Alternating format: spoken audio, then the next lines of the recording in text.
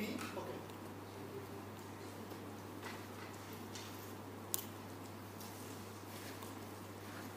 Maybe when Mitsubi comes, because the presentation is his computer, maybe we can open, I'm not sure, maybe we can open a round of questions for the 3 presentations that we have had already, and then we continue with Richard's presentation.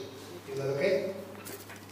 So presentation and questions for Joe to, well, but we can have at least one question to keep the conversation going, for Joe or for John or for Roger. Or not, okay, Mitsubi's here.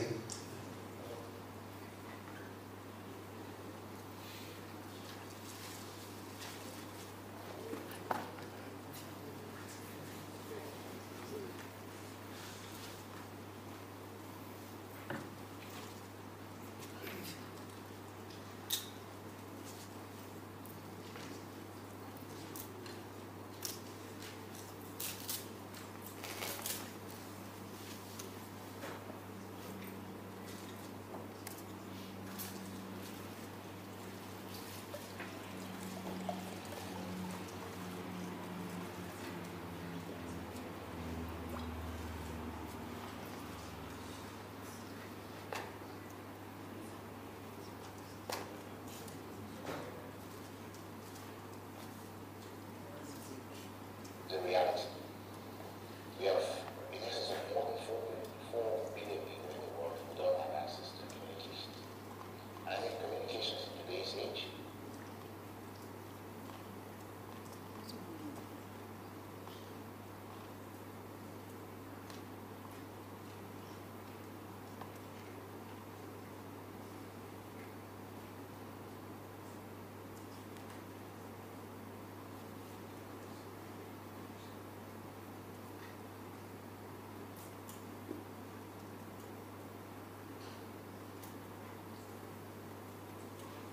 is a human right. Digital divide is a reality. We have in excess of more than 4.4 billion people in the world who don't have access to communications. And I think communications in today's age is a human right.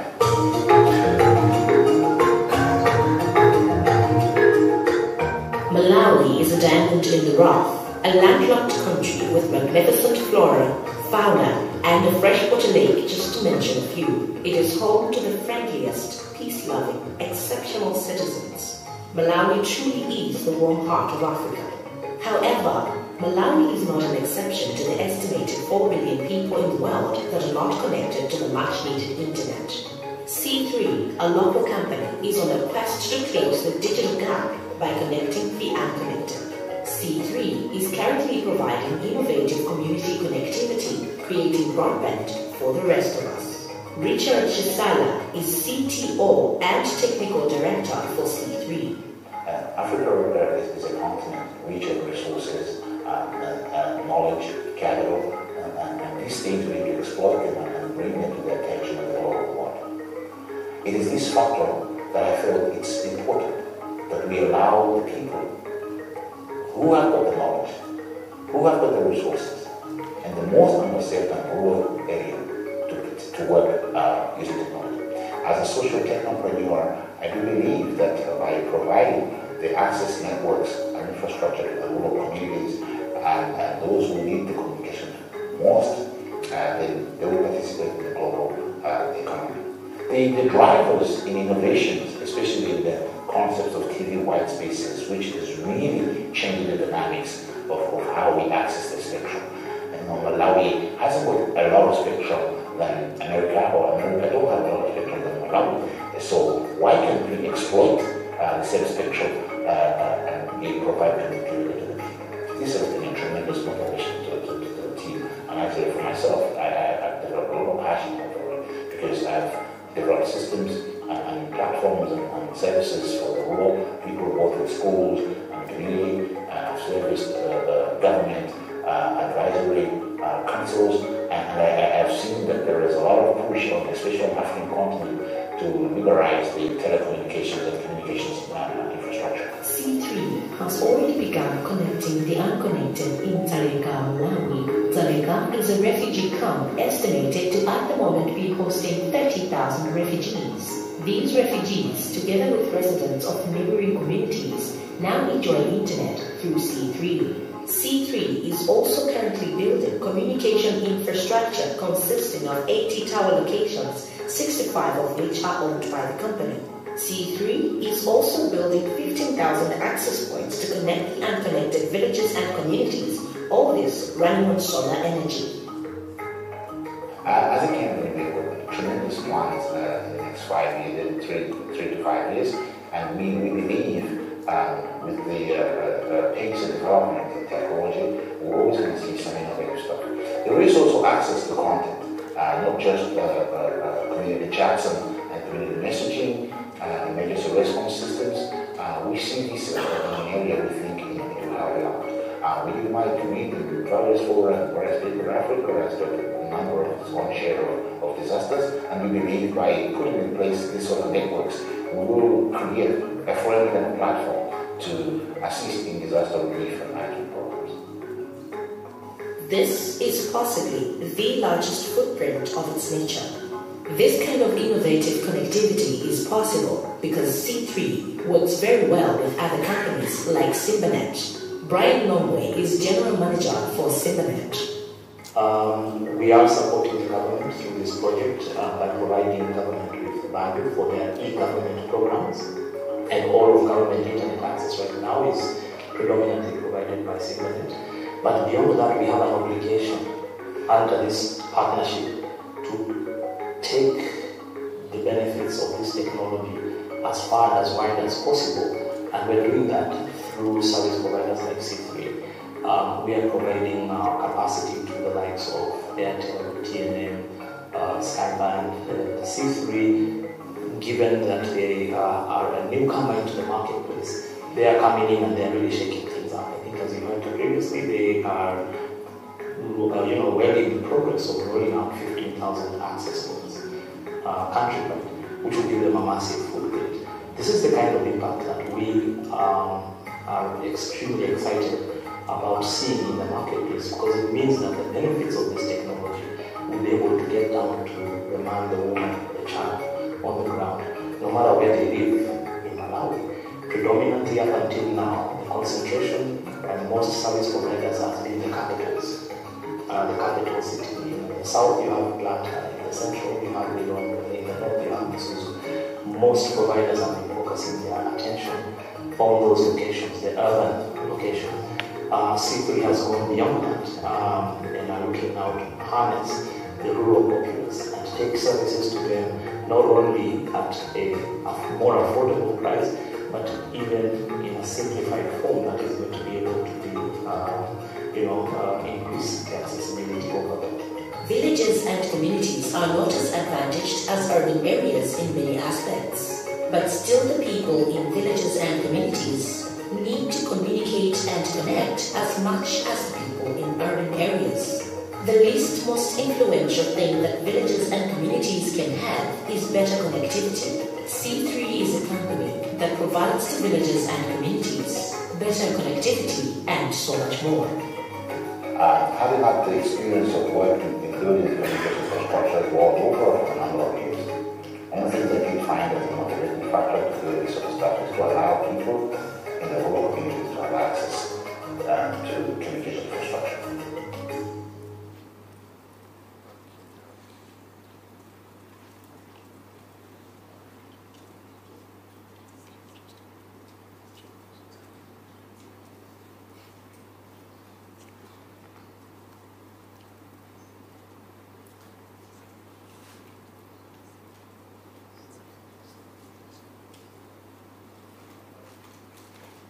Thank you very much.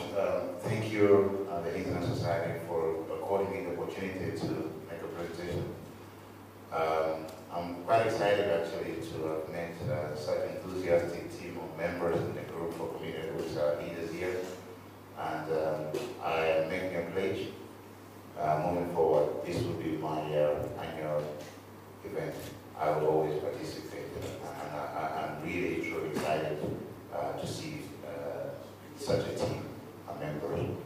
I won't want to talk too much about what we've been doing, because I think some of the stuff just emphasizes the same factor that communication is what we need. As said, I'm the CTO of a company, C3.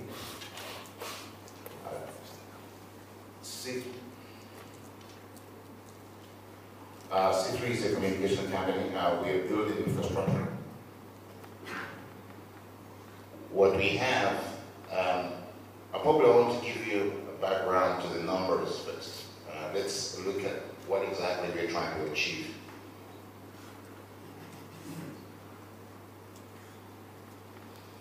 Malawi actually is one of the poorest countries in the world. I think it's ranked one of the 10 poorest countries. And it's actually, the population is growing at the fastest rate, meaning that we will exceed the 17.4 million since we've managed to hold the acceleration of return rates and growth rate. And we also have a youngest population at the moment in terms of the spread of numbers. We are a Microsoft seed capital invested company. Microsoft has done some investment for us through the affordable infrastructure as a start project. Just as our colleague there, Sandegi at Moingu, so we are following the footsteps, and hopefully I will be at Moingu shortly. We are estimating an investment of about $5 million within a space of 3 to 5 years. We are rolling out in excess of 80 TV white space base stations, about 3.5. That number keeps on changing. I think we've just been told it's going to be about 4,000 CPEs across the country. We have started building. We have put ourselves a very tall order of building more than 10,000 Wi-Fi hotspots. Basically, we want to accelerate the growth of connectivity in the country. I would like to explain what were the triggers, and let me just try and demystify what have been the factors which have enabled us to do this in the country. And I've mentioned this on a previous conference summit at the ESA, that there have been factors, both internal and external, which allow us to participate. And let me just quickly run through those. Firstly is the affordability of international capacity. Malawi, in the last 3 to 5 years, we've seen a drop from about 70% drop in international bandwidth costs, and that's indeed improved the cost of connectivity. The regulatory framework and the legal framework in Malawi has been extremely responsive to allow us to build these networks. Bearing in mind that TV white space is reasonably new, and we had to work with the regulator and the authorities to allow us to do these things. We have received tremendous incentives from the government, giving us various breaks and tax breaks, and allow us to import loads of equipment in the country to build this infrastructure. We've also been working to participate in the Internet Point in Malawi, and our folks in AFNO will be able to tell us more on how this has been behaving in the last few years. So the colleagues next door will probably have more information on how this, what we call a mix, has been behaving. Again, I mentioned the seed financing and some smart financing programs which we've been participating in, and this has also been a huge boost to how we build infrastructure. There has been expectations socially on what we're trying to achieve to make sure that we try and connect and connect it. Now, in terms of the internal factors, some of these probably we might debate, but I wouldn't want to go in detail. But we needed to be a little bit more innovative and be creative in what we're trying to achieve. The management and leadership had to be a bit more agile and be able to respond to. We established a very smart collaboration. I'm looking forward to even establish more. Colleagues here, Dr. Carlos, a number of people here want to really enhance that so they can build more partnerships, so we can see how we can accelerate the growth of internet connectivity on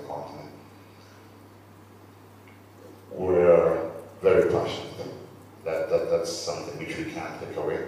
And working with extremely skilled teams of people, so that's also allowed us to move in this space.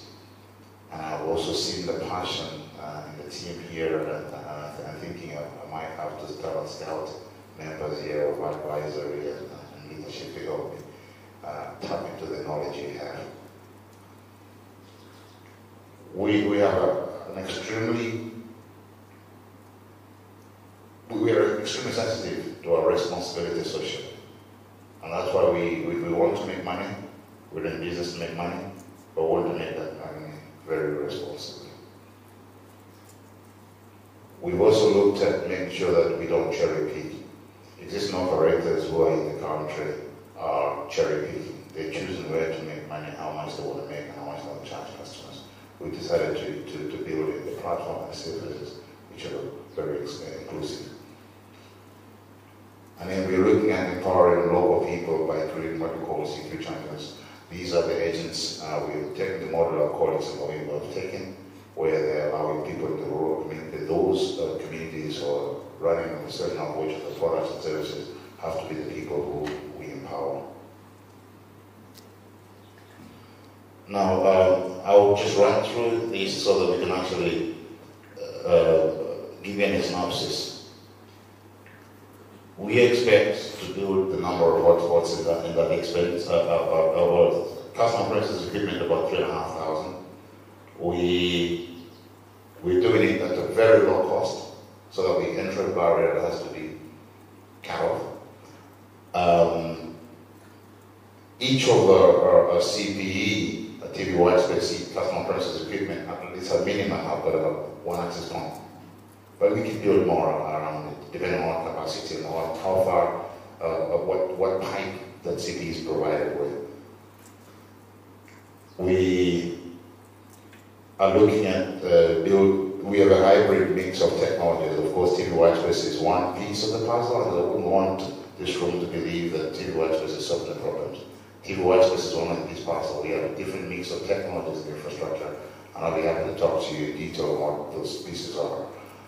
Again, this is also what our colleagues in Malawi have actually been doing, so we need to emphasize that it's not just TV white space which is solving the problem, but it's been tremendous change in the way we access the services in the spectrum. We are the first operator in Malawi to deploy an infrastructure on a line speed. We build the whole infrastructure. The backbone is owned by us. The towers are owned by us. Nobody has done this. This has been something which we just decided to do, and we believe we are going to change the way access is provided. Our partnership with the Malawi Postal Corporation, which is the postal office, is also a tremendous boost to our growth, because we believe that postal services has to evolve with the changing technologies, and we are empowering the postal offices as a local entry point for our people to be able to access services and products.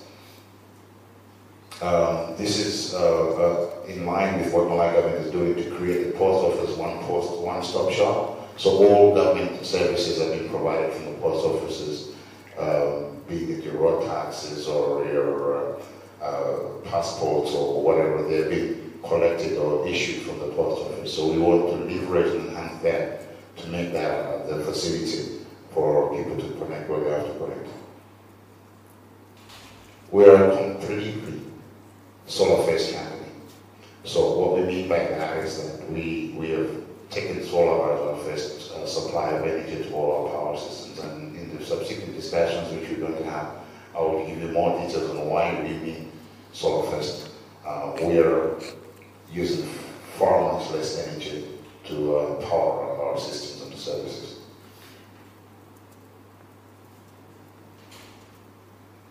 The current status is that we are doing in 4 phases. We're building 20 sites per phase, so it's spread across in 4 phases. On a footprint of about 300 square kilometers. We have the cost of it probably not 6.25, probably is just 10% of what an infrastructure of this kind would cost. If you look at comparative technologies, LTE or 4G technologies. And we want to cover the most literate population in Malawi with our TV white space, both in the rural and peri-urban and urban areas. And we want to go in the market at least 25% to 45% cheaper than any right on the market. And we actually prove this because we do know how much all the operators are charging. And on subsequent discussion, I can share that with you. We've seen the impact to what we're doing because we just created a network, and then all other providers are coming in to try and offer various services. So we are enabling, our infrastructure is enabling new services, which probably were not being offered before, and this is exciting to us because now we are enabling other operators and providers of various services, both in urban and rural, to be able to deliver what they're looking for. And there are so many stuff which we think are capable, but I wouldn't want to exhaust that list here. But just to give you an idea, that Malawi, when the International Access Index is about, I think, about 145 or 155, and the recent discussion I had with the F4AA was that by having this infrastructure, probably Malawi will go to about 110. So we'll move about 30 to 35 places down by having the infrastructure. Given accessibility network, this is tremendous change. I will touch a bit more on TV white space, but this afternoon I'll give more details on what TV white space is doing. But just to give you an idea that the challenges we're trying to look at is there's a business challenges to this. We are looking at environments where the average revenue per user is very, very low. We're looking at less than $5 a month. And it's such technology like fiber and LTE doesn't justify business cases for the larger corporates who wants to build these things. So these are challenges to provide connectivity. And second thing, the other thing is that these environments we're tackling are extremely hostile. Hostile in terms of power requirements, hostility in terms of the terrain arrangement, and you have to make sure that you can service those people with at least reasonable high capacity. So those are the challenges to establish a business in that environment, because obviously you can't make money if these things exist. So we see TV white space as an enabler to allow us to communicate. So what we're doing is we're trying to define our service delivery layer, business delivery platform using the TV white space, and then leverage on the extreme better propagation characteristics of low frequency signal rate of penetration of low frequencies for TV white space to reach out to those to rich communities. We've taken a number of tactics, and I have to say this has been something we thought of doing. We've been quiet to try and do what we're doing, but we've taken a first mover advantage. We want to achieve profitability as quickly as we can, but we're also offering higher than standard service level, higher than standard SLA, which all operators don't necessarily do. SLA in Malawi, I'm not sure where my colleagues are coming from, doesn't seem to exist in a dictionary. So what we're saying is, okay, we want to put that as a core so that people understand that we are very conscious on what they're getting. The technology trials which we did before, we had to spend about $50,000. We've done a commercial trial which we are working through with about just over $500,000, and we have taken advantage of the Wi-Fi, the TV white space, making sure that we comply very closely to the 822 standard, which is not more operators are complying with, but the manufacturers, but the company we'll be working with, they are well on track to make sure they achieve compliance to that standard, which is very critical to us. As I say, we're an off-grid company, so solar first, everything comes second. And we know exactly how much power we need to power our systems. Our typical point of presence will consume about 200 watt of power. This is far much less than about 15 kilowatt of power, which a normal GSM system would take. I think our colleague there from Canada will give us more insight on how power consumed by the GSM. So I'm very excited to tap into this knowledge and be able to get the power systems to us. In comparison, if you have to look at coverage for Malawi, you need about 500 base stations. That would take about $400 to $650 million. If we do the same thing as the technology we're doing now, you're probably going to need about $50 to $70 million. So we're talking about 80 sites now, so we'll be working far less than that. If you give a comparative view on how much the LTE or 4G or 5G or 6G or whatever G we might call it in the future, it's extremely expensive to build. The most important when doing these things, I have to say, is probably planning. Planning is extremely key. It's important that we plan it right because it's hard to fix, 10 times more to fix the thing when you haven't planned it right. So we spend a lot of time making sure we plan our infrastructure, we design it right. We don't have a lot of spectrum. Spectrum is only infinite, so we have to make sure that we can plan our system for channel reuse. I'll share this information probably in the next afternoon summit and how we've done this in some aspects. It's very critical that when you're doing these systems, which you use in various channels and frequencies, we're able to plan. Try and document where we can. And we engineers, documentation is something we find as a problematic. I'm really happy to see our colleagues in Nigeria. Knowledge structure is something you've done very well, and I'm very, very excited to see that. Probably I will invite you to Malawi as my mentor to help me bring on board some of the guys. Equipment, we need to know the locations, the GPS coordinates, make sure that you know your addresses and MAC addresses, do the network topology, the design, do it right, understand. Then the rest of the stuff seems to be flowing pretty much clean. So I'm not saying we haven't done it here, but this is something I've found over time. It's very useful when you're working on these designs to make sure you plan, document, revisit, update, plan, document, revisit, update, and then eventually this whole thing could work. Power is critical. So we need to understand the power requirements.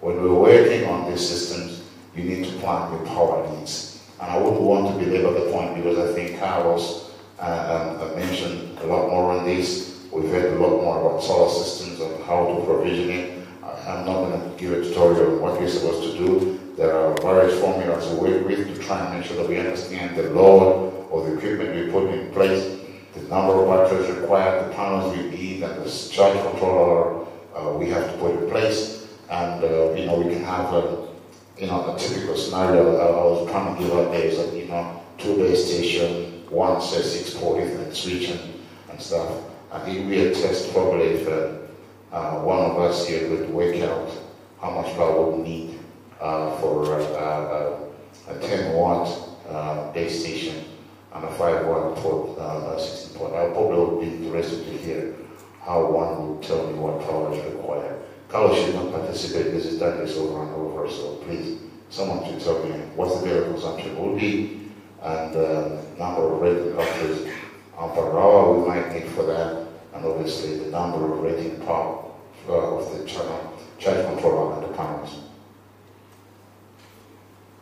In essence, as I said, we're really looking at this communication, quoting Max Zuckerberg, that communication is a human survival. These are basic needs. So we categorize communications in the same category as water, roads, shelter, and to us, connecting the unconnected is something we feel very passionate about, and I'm looking forward to do this to allow our members to participate in the global economy. I have some members of my team. This is not the exhaustive list, but I have a member of my team. The CEO wasn't been able to attend. His name Krishaki. is not available. He's been very, very instrumental to get us going. And obviously, our CFO, who happens to be my younger brother, is also something I'm trying to empower. So in a nutshell, we're trying to build an infrastructure for fast, very reliable, affordable connectivity for cloud services. And I also would quote from Mawingu, we want to leverage on what they're doing on how you can provision, manage, and run services off the cloud. With that, hopefully, I'm in time. Thank you very much for your attention.